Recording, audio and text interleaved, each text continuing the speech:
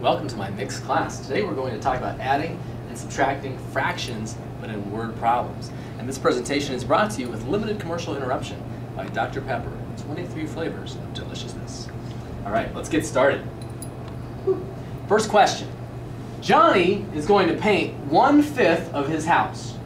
His friend Jackie says he will paint 2/5 of the same house.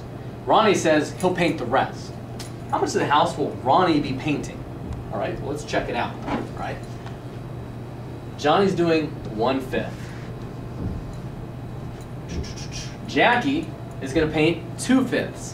I need to figure out how much these two guys are going to paint before I can really worry about how much Ronnie's going to paint. All right, 1/5 plus 2/5. We're going to add these two fractions. All right. You notice that they both have the same denominator, so the denominator stays the same. Something fifths, right? Well, if Johnny's painting 1/5, and then we're going to add the 2/5 that Jackie's going to paint, I end up with 1 plus 2, which is 3/5, right? So between the two of them, they're going to paint 3/5 of the house. And that's the information that I need first before I can figure out how much is left over, right? Well, I want to add 3/5 plus something fifths, right? Because there's only one house, so there's 5 total parts of the house that are going to be painted to give me one whole, because they're painting one whole house, okay? And then, what was his name? Ronnie said he would paint the rest, okay? So I know that my 1, to make this a little easier on myself, instead of saying 1, I'm going to put that in fraction form. 5/5, right? Because there's 3/5 that are being painted, plus something fifths that are left. So my whole number has to be 5/5, because we know there's 5 parts of the house that need to be painted. If 3/5 are being painted by these two jokers, and then Ronnie's going to paint the rest, I've got 3/5 plus something fifths equals 5/5.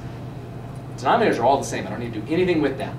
Now all I'm doing is very simple algebra. 3 plus something equals 5. Well, I can either just know that 3 plus 2 equals 5, right? Or I could take 5 minus 3 to get 2, okay? A couple different ways you can get there. So if Johnny's painting 1/5, Jackie's painting 2/5, that's 3/5. Ronnie is left with 2/5 of the house left to paint. Let's do another one. William has an extension cord that is 3 2/3 feet long, okay?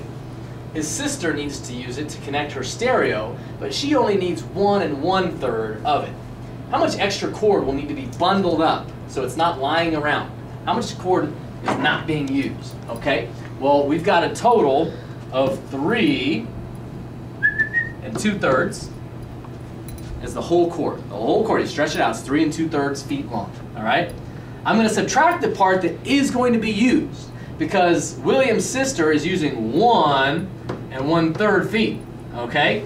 Whatever is left after I take away that 1 1/3 feet, we're going to need to bundle up so no one trips over it, right? So I've got 3 2/3, and I'm taking away 1 1/3. Well, I'm going to look at my whole numbers. 3 minus 1, that's easy math. 3 minus 1 is 2, okay? Then I look at 2/3 minus 1/3. 2 minus 1 is 1. 3 minus 3, we don't do. They're both the same denominator, so we don't even change it. So if you've got something that's 3 2/3 feet long, you're going to use 1 1/3 feet. Then the rest of the cord that needs to be bundled up will be 2 1/3 feet long. All right? Let's try another one after this quick commercial interruption. Have you ever been in class, bored, tired of hearing Mr. Quick talk, and just wished there was a sweet relief out there? There is. It's Dr. Pepper. And it's so good. Okay, we're back. Diana has 4 5/8 inches of ribbon. Her friend Susie has 3 2/8 inches of ribbon. They need 8 inches for a school project that they're going to be doing. How much do they have all together? And do they have enough? I'm not going to solve this for you right now. What you're going to do is you're going to solve it, and you're going to bring the answer to class tomorrow or the next time I see you. All right? The one hint I will give you, Diana's got 4 5/8 inches. Okay, Susie's got 3 2/8 inches. They need 8 inches. The most important thing, whether it's on this problem or on a test or on any other kind of test, right? If they need 8 inches, do they have enough? Is one question.